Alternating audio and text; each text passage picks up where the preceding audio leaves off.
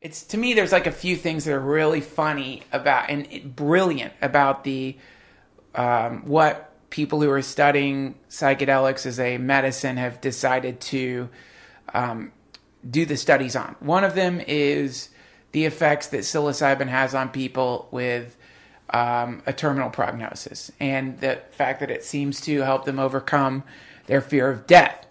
And so, this is the thing, interestingly enough, you can read about and kind of just casually overlook the implications of what that means. You just think, oh, I guess it just must smooth, there must be like a muscle spasm in their brain that it must smooth out. When the implication to me is that, oh yeah, the reason it helps you overcome your fear of death is because when taken therapeutically in the right circumstances, you die.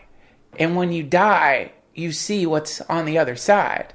And when you see what's on the other side, you realize, oh my fucking God, I have been completely brainwashed by having a lack of access to information about the true geography of the universe that I'm living in. And that is a cure-all. I mean, it's got to be the same experience when you take somebody from a totalitarian fascist regime and bring them over into like America. It's got to be the same thing of like, oh, what the fuck? Yeah, or bringing someone from a few hundred years ago now. That shock. Yeah, absolutely. And that feeling that this is just a kind of a phase. Yeah.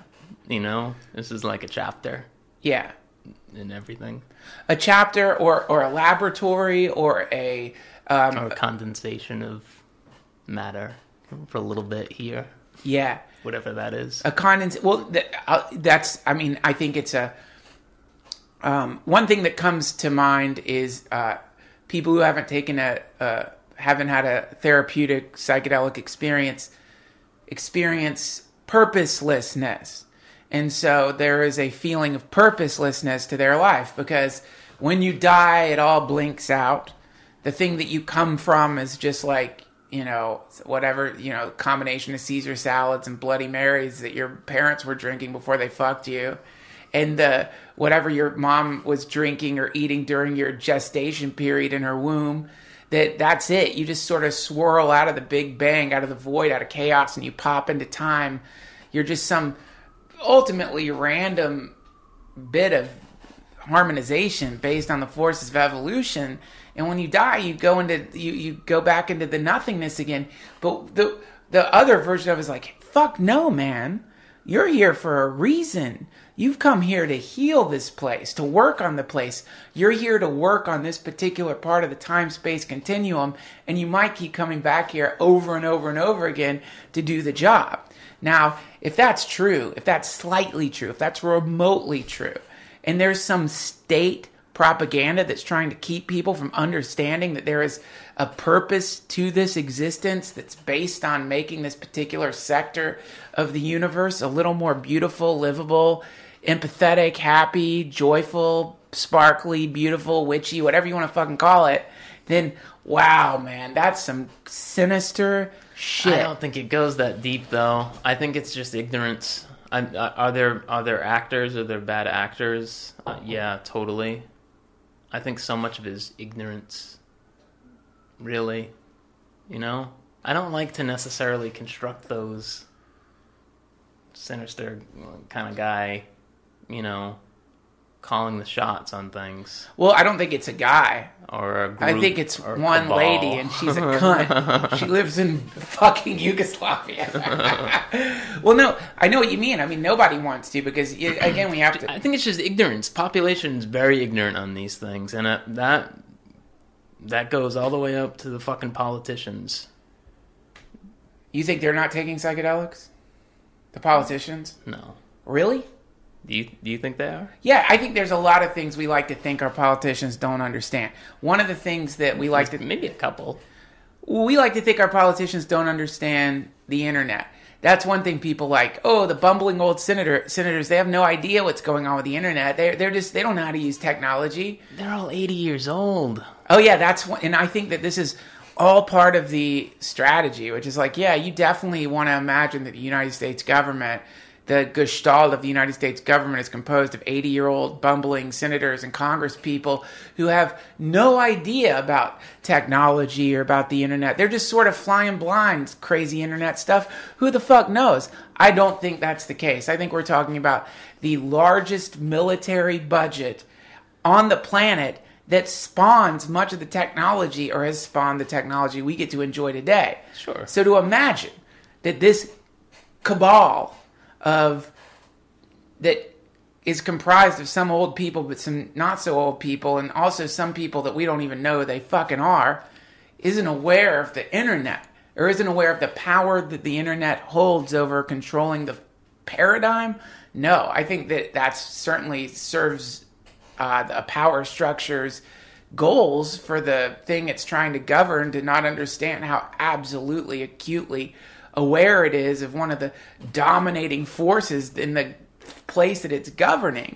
You know, I think they do know, man, and not to get conspiratorial or anything like that, but I would say that another aspect, another thing that you would want to control, if you can control the thought patterns of the people that you were governing, or the ideas that they were having, is you certainly want them to think this is an accident it's just an accident, man. We just sort of accidentally happened to outlaw the thing that makes you aware of your true identity. I mean, we didn't mean to, man. It was just like, we don't know. We don't know anything about this substance that we studied during MK Ultra. We know nothing about the substance that the CIA purchased en masse from Sandoz Laboratories and secretly gave to people and documented experiments throughout the 60s. This stuff, we don't know anything about it. That's when we were studying it, we were just like, what's this funny juice? We don't know what it is.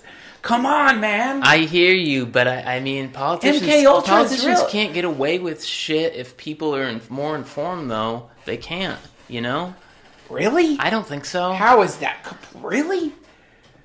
Look at what's happening right now. You look like an asshole if you're a politician now who's against medical marijuana. For the most part, look at the states that it's. Look at the states Jeff Sessions. That's the people. No one's controlling Jeff Sessions. Jeff Sessions is tooting around about how fucking marijuana makes you a bad person, and he's still in office. It's an act of Congress to change it. Yeah, and the people need to be more informed about things and pressure politicians. Politicians are going to kind of go in what direction I think that the people are. Wow, that's so optimistic. I don't see that as optimistic. I don't think politicians can get away with shit if the people won't. People need to demand these things. This is the difference between you and me. You think we're in a representative democracy. I think we're in a corporatocracy. I think a politician like Hillary puts her finger up to the wind, and she's going to go in any direction. And that's why when you look at her past, she's on Monday she's for this, on Tuesday she's for this. She's just going with the flow, and I think most of them are like that, or a lot of them are. No, I think this is a great disagreement because I want to talk about it. So, this is my understanding of the way it works, which is that the decisions that are being made in the United States government are not based on some kind of studying what the majority wants, but the decisions that are being made by people who've been given lots of money by lobbyists who represent different corporations. And this is we know this. There's no question about it. Hillary Clinton, fucking Obama Obama's like on tour giving paid speeches. Hillary Clinton giving paid speeches to bankers. This is Jeff Sessions is paid off by the tobacco companies. This is all documented. We all know that so basically what we did is we're in agreement. Okay, we're in agreement. So these people are being bribed by massive corporations with the intent of manipulating their legislative decisions. This is not a representative democracy if that's happening. If these people are actually bending to the will of the lobbyists instead of the will of the people, which is definitely happening, then it doesn't matter. It's not sticking your finger in the wind. I think it goes both ways, though. I think our different perspectives here, this is the middle ground somewhere. Let's find it. Let's find the middle ground, because this is the... I would like to find the middle ground, and I would love to imagine that the people who are currently I guess you could say, let's find the middle ground. The middle ground is healthcare. As desperately as the Republicans have been attempting to get rid of Obamacare, they have not been able to do it. They've wanted to, and most of them outside of 3 have been attempting to like get rid of Obamacare, which according to various studies leaves countless people uninsured, sure to die.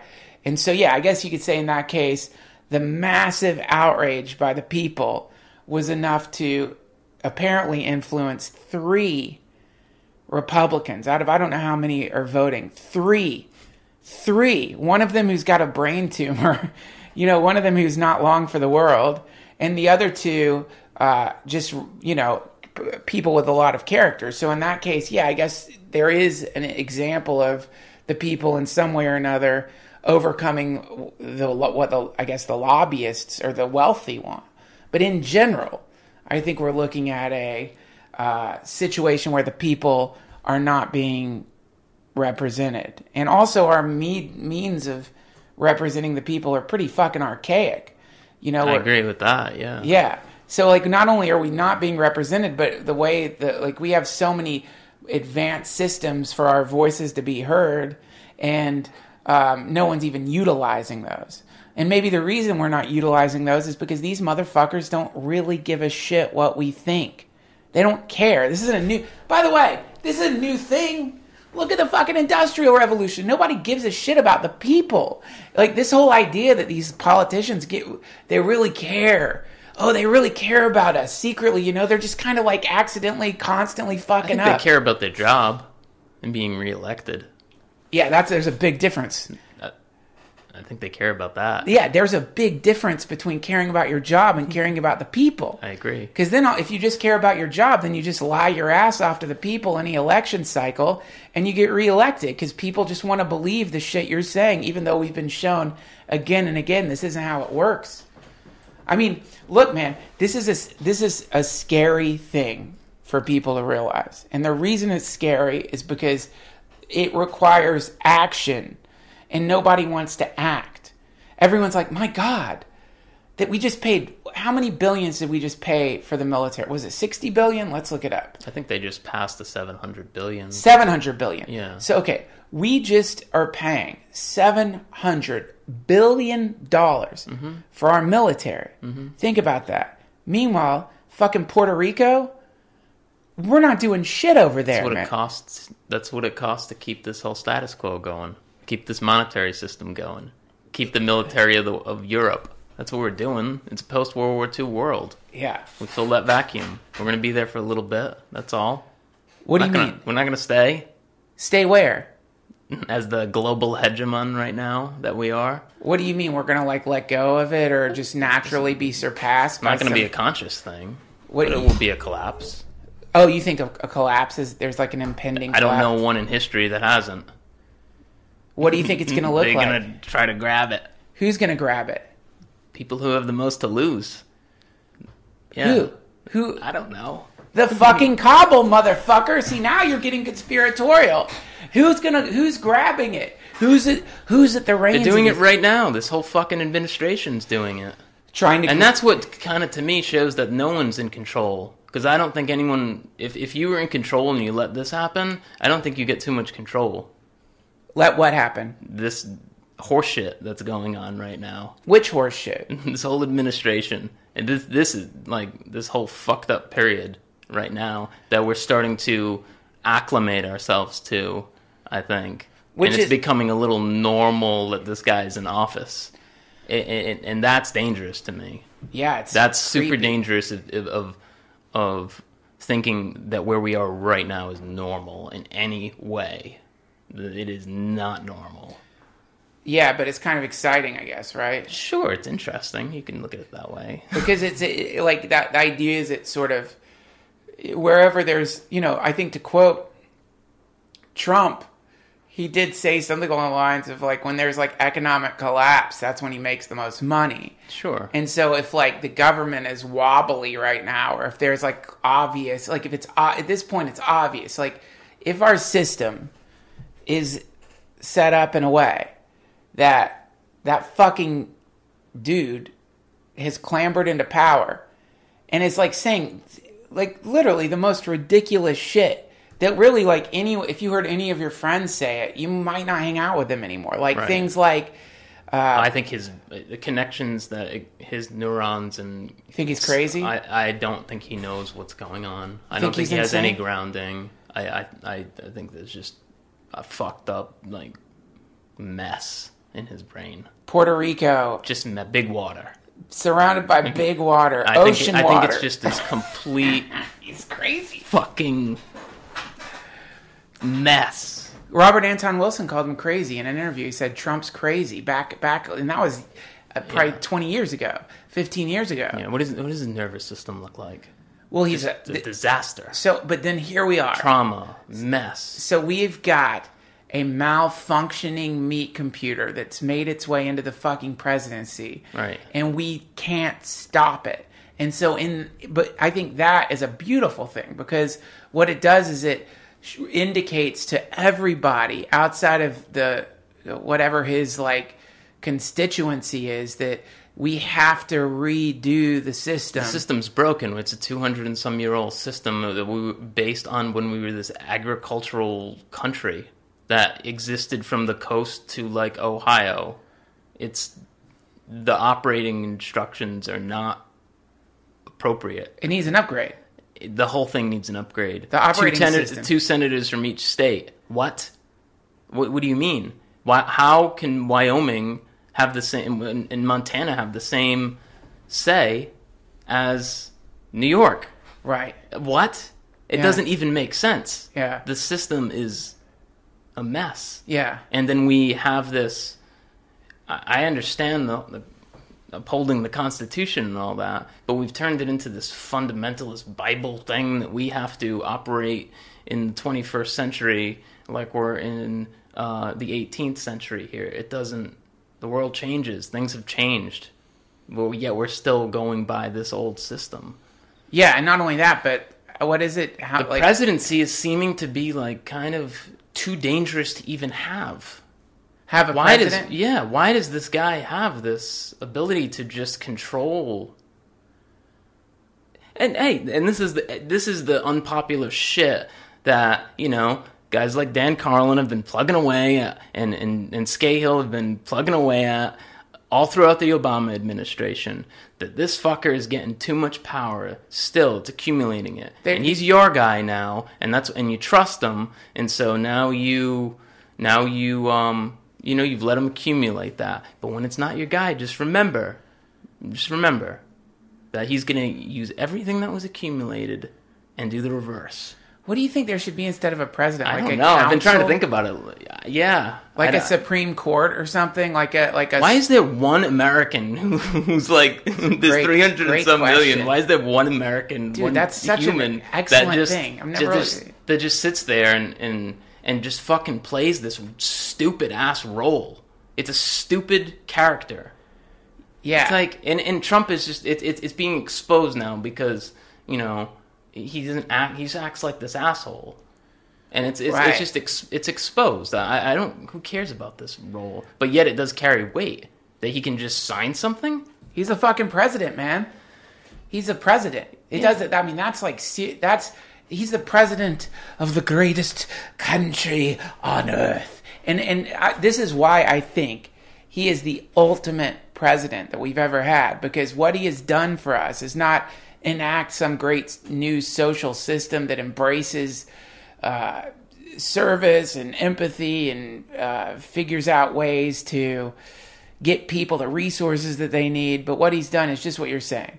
He's exposed an antiquated, archaic, fucked up system, and also, as he continues to rampage through the presidency, knocking shit over, terrifying us, freaking us out, flying the plane in fucking insane ways, then it moves us one step closer to rethinking the way we're running shit here. And that's pretty exciting to me.